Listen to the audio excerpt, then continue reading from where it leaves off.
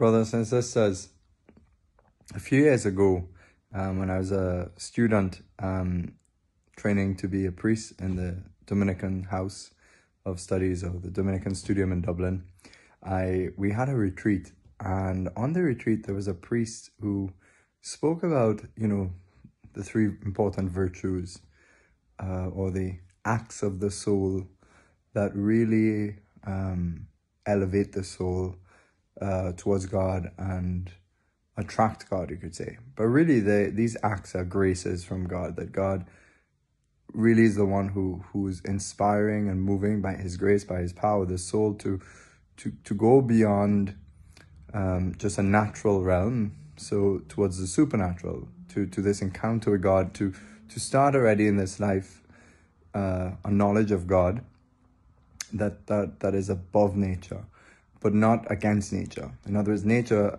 as I've been saying before in the last little while, is capable of rising above just only a natural plane, and is capable of the supernatural, is capable with God's grace and his help to receive a knowledge and an experience of God in love that we could only really get to with God's grace. And so these virtues, faith, hope, and love, that they're crucial for this elevation of the soul. And we're saved. In other words, we enter eternal life, we survive death, and we're able to enter eternal life with God because of these virtues, primarily. They're the foundation of all the other virtues, all the other acts of the soul, that when we commit these other acts, they shape our soul. What we do affects who we are, kind of boomerangs back onto ourselves, our actions. And so it forms who we are, and essentially will form the type of character we are, whether it's compatible with the divine light or not, whether it's compatible with salvation or not. So how we live our life, the works that we do, affects so much who we are and our ability to reach the Lord. And so, but in this talk, this priest said, one of the virtues that's often forgotten today is hope. People might pray for faith. Lord, help increase my faith, help my unbelief. Lord, give me love, help me to love that person. But they may not pray, Lord, give me hope, increase my hope, remove my despair. Or we might just forget about hope in the middle of it all. And so I started to pray for hope. I remember, because of his advice, and so I noticed a difference in my life. And since then, I'm in the habit of praying for hope. And, the Lord loves to give these graces. He loves to inspire these graces that help us to anchor ourselves, root ourselves in him more deeply, yeah? And so hope, as Christians, we know, is not politics, it's not economics, it's not technology, it's not medicine, it's not science, it's not each other.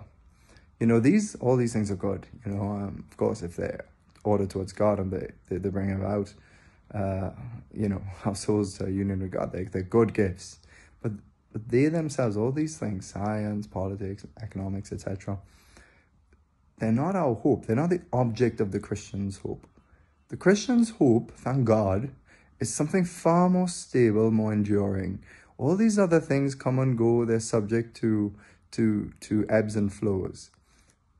But the Christian's hope is based, first of all, on God, and it's based on eternal life. It's hope is what arouses in us the desire for eternal life, for the next life, for life with God in heaven.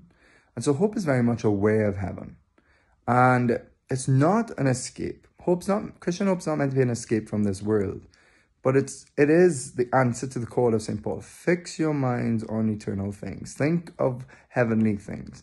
Fix your mind on God, so that because when the soul does that through an incredible faith and love and hope, then the soul is filled with energy and a life-givingness and the vitality to live this life well. So Christian is someone who so is filled with hope because it's so focused on the much bigger picture, And so it's not lost on the tragedies of life, not lost in the personal trials and struggles. This hope sees a bigger picture through faith. And love then spurs on the hopeful and faithful Christian, to put God first, etc. And above all things, and to love your neighbor as you would love yourself in view of God. Loving your neighbor because of God. That's what love would do. Charity does. And so, but hope then is so keeping that eternal perspective so that one is not lost in sometimes the great trials of life. And hope then is also this. So it desires eternal life, but it is based on God's power, on his awesomeness and God's fidelity, his faithfulness to us to fulfill the promises that he's promised to us. So that is really the anchor of hope, that God is faithful to see his promises to be fulfilled.